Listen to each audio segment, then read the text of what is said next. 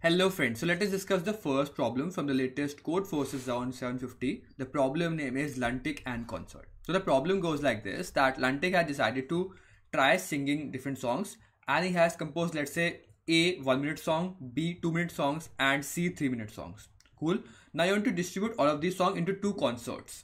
Okay, and now like every song should belong to only one concert. You cannot take any song and belong to two concerts. Cool.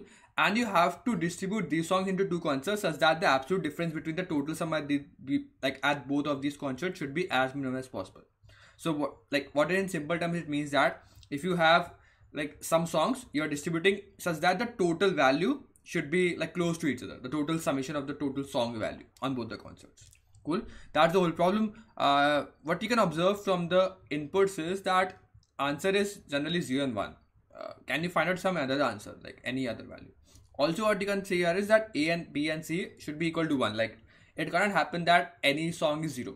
It means that like A minute song should be like greater than equal to 1, and so for like 2 minute song and 3 minute songs. Okay, you cannot say that 2 minute song is only there. There is no 1 minute song or 3 minute song. That is not also possible. So these are the two observations you have to see. Now, if you want to make the two concerts, you just try to put songs in both the concerts.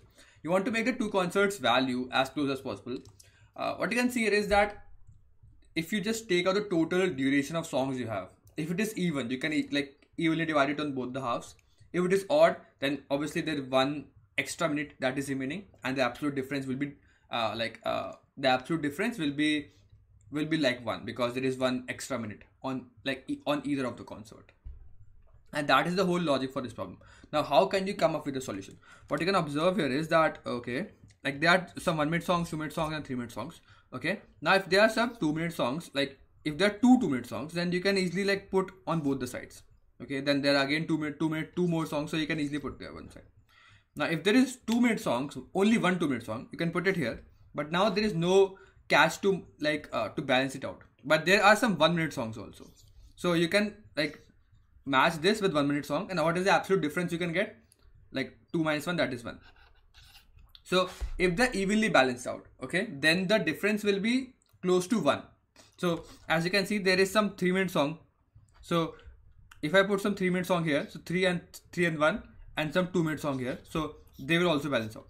So because you can greedily put both the songs on both the concerts, so that either they will like match out if the total sum is even, or else like they have a difference of 1. That's the whole logic. It's not too difficult to understand. Also, it's a problem, so it will not have too much complexity. So let's go down to the code part now. What you can see directly here is that I have just calculated the total sum. So what I've done here is that there are some A songs, so A just 1 minute songs, then 2 into B because B songs are 2 minutes long, and C is the 3 minute songs. Then if they are equal to, like if they are odd, then the answer is 1. If they're even, then the answer is 0. Because if they're even, you can evenly distribute between the two concerts, else the answer is 1. That's the whole logic and the logic and the code part for this problem.